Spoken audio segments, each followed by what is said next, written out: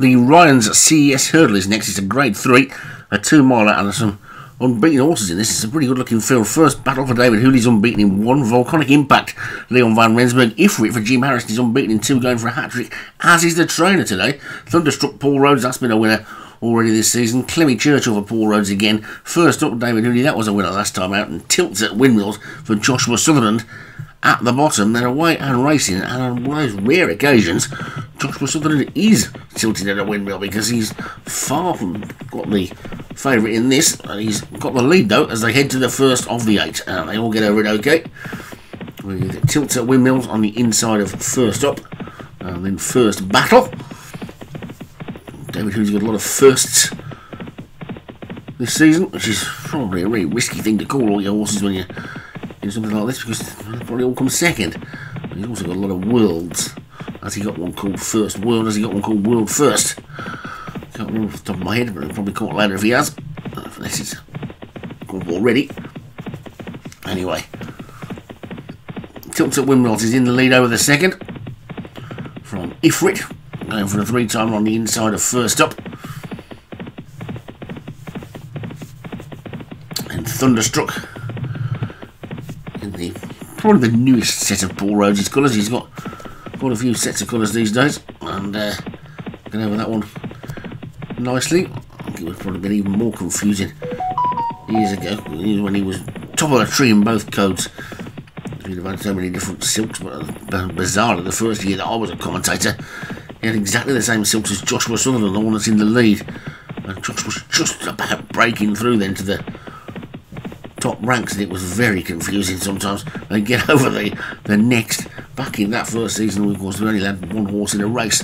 That rule changed, I think, the season after. And then you know, the situation where you have 4 running in those Dennis the Menace colours, and 4 all had a chance of winning. It was a nightmare for us commentators at the time, and Paul took the choice to change his silks, as he had already settled on one that he liked. He keeps changing them quite a lot. Anyway, we get to the 5th, and Tilts at Windmills is in the lead. Ifrit is in second, and Volcanic Impact and Thunderstruck First Up next. And a bit of a gap to First Battle, and another gap to Clemmy Churchill, who's just the back marker. And down to the 3rd last they go, and Tilts at Windmills is still the leader. On First Up second, and Volcanic Impact, Ifrit First Battle, he would have not changed it a lot. Thunderstruck and Clemmy Churchill, the 2 Paul Rhodes pair, are at the back as they head towards the second last flight. Tilts at Windmills, 2 lengths clear of First Up in second.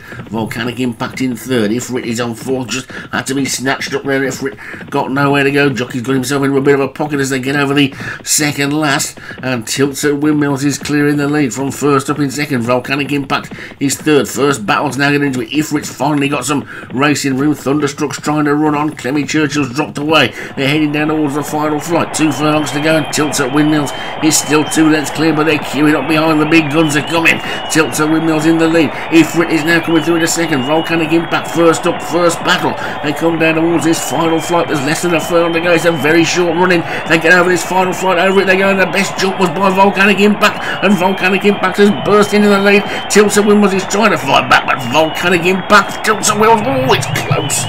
It's a photo as Tilts at Windmills came back at Volcanic Impact, and the big 2 going head to head and on the bob, nip and tuck. Which one's taking it? Tilts at Windmills has got back up. It could well be a dead heat, this.